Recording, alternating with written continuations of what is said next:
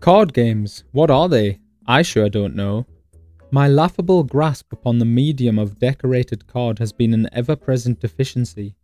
Like every kid, I used to buy Pokemon cards and not play with them. And even though I got plenty of practice losing to my brother's fire deck playing Yu-Gi-Oh!, it would be boastful to say my understanding of the game was mediocre. Card games have the jewel fucker's trick of having a rule density somewhat comparable to a collapsing neutron star, and needing a doctorate in said rules before the game even begins. Now let me explain the rules. That's basically the basics. It feels like they're specifically designed to hate my guts, and yet I'm still enthralled by them. I'm the bystander off in the corner, locked onto the mystic ritual taking place at the table, not able to follow along with anything that's happening, but still overwhelmingly aware as to its excellence. At first, their complexity implies rigidity, but it is the opposite. Like the infinitely unfolding variety of game states in chess, a card game well understood is jazz, the player caressing the rules like a virtuoso as the cards dance across the table. Barriers to entry are an unfortunate necessity for these performances, for without freedom of choice, there would be no fun at all. Inscryption is a card game for people that don't know anything about card games. At least, to my uncouth mind, it's both accessible and utterly fantastic. Not only that, it's absolutely off its lips. The twist that most good games would save until the very end happens in literally the first game you play, and it only gets more bonkers from there. There are seriously parts of this game so weird that I had to loudly ask myself what was even happening anymore. And if you'd rather experience that for yourself, now is the point of no return. It weaves its tutorialization naturally into both its narrative and presentation.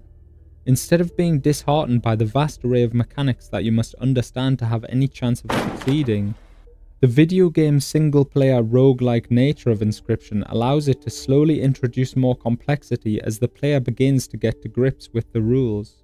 You start by learning about simple sacrifices and attacking powers in a small woodland cabin, and even though you hardly realize the changes, by the end it feels like you're playing a different game entirely. This idea is so central to the game that its core mechanic could be described as its constant addition of new mechanics. The whole game is tutorial, constantly shifting and changing. The pace is never too fast as to make any single addition too much to handle, but it never gives you a moment to become bored or complacent.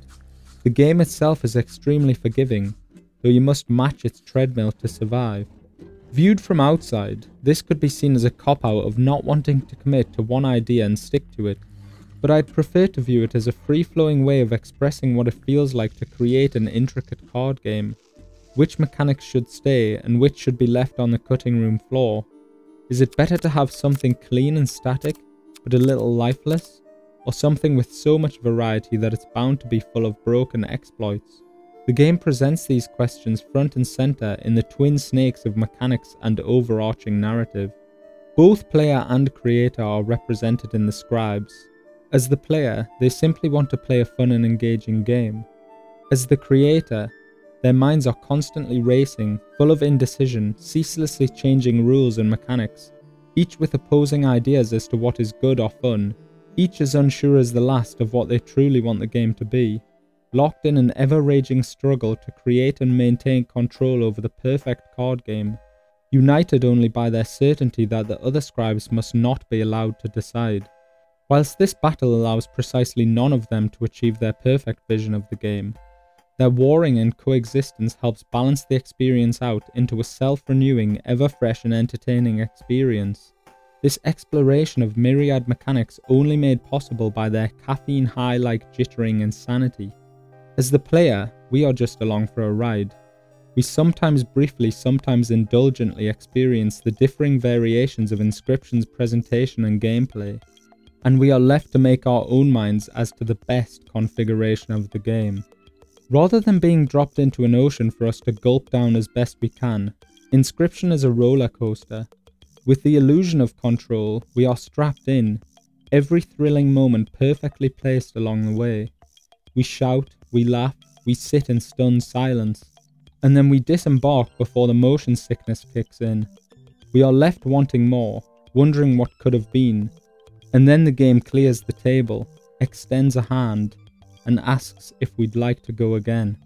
In the end, Inscryption taught me that it's less about being the best or playing the perfect game, and more about having someone to play with. Thank you for watching. Peace.